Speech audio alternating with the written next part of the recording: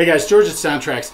This week we're going to talk a little bit about our steam decoder, and we're going to focus on one of the many settings that you have to adjust this and select the sounds to match your locomotive. So let's get started.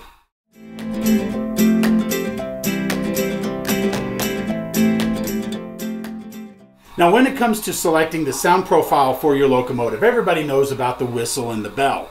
But one of the very characteristic sounds that you hear on a regular basis out of the locomotive is the air compressor.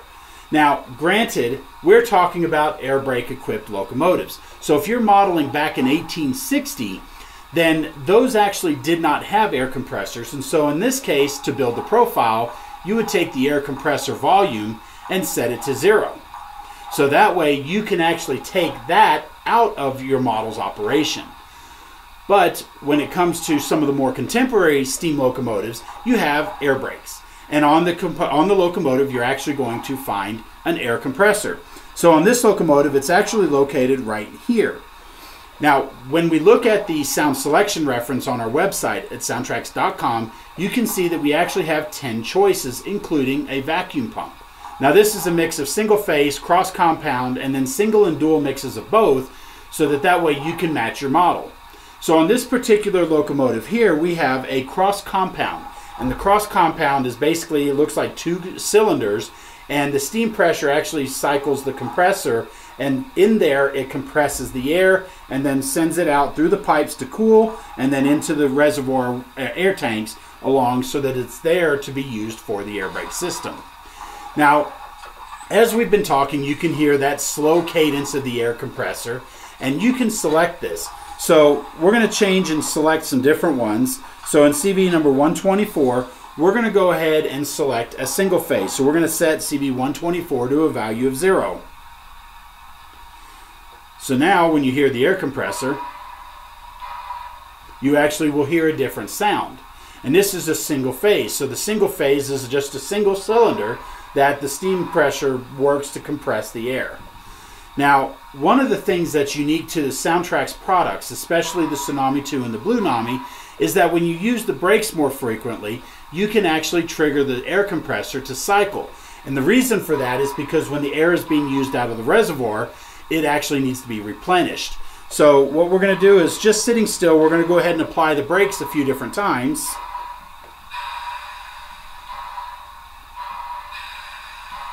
And now you can hear how that air compressor is working harder to cycle in and fill that air compressor. Now let's try a different sound. So we're going to go ahead and take CV number 124, and this time we're going to go ahead and try one of the different cross compounds. So this one here we're going to use is cross compound number 2, which will be CV 124 to a value of 3. And you can hear how that compressor has changed.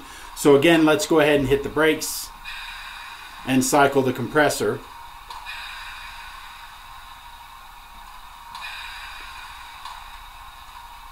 And you can kind of hear how it's cycling. And again, these are just different sounds. So again, let's take CV 124. We're going to go ahead and set it to one of the ones we get questions a lot, and it's called the dual whistling air compressors. Now this compressor is what you would hear typically on the Southern Pacific cab forwards.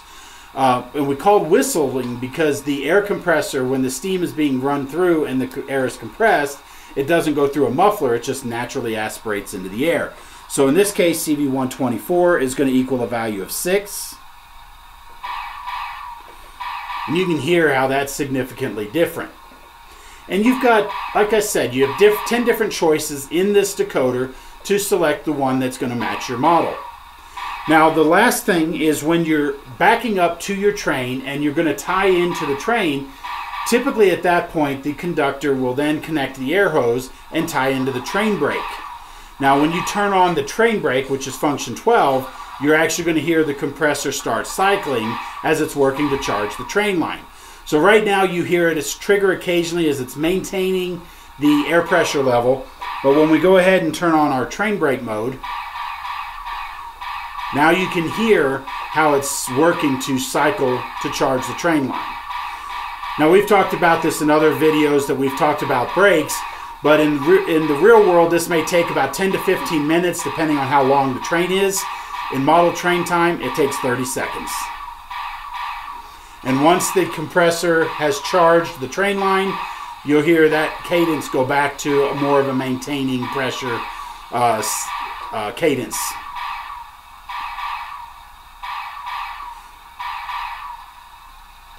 Be sure to visit our website and check out the steam, the diesel, and the electric Tsunami2 users guides.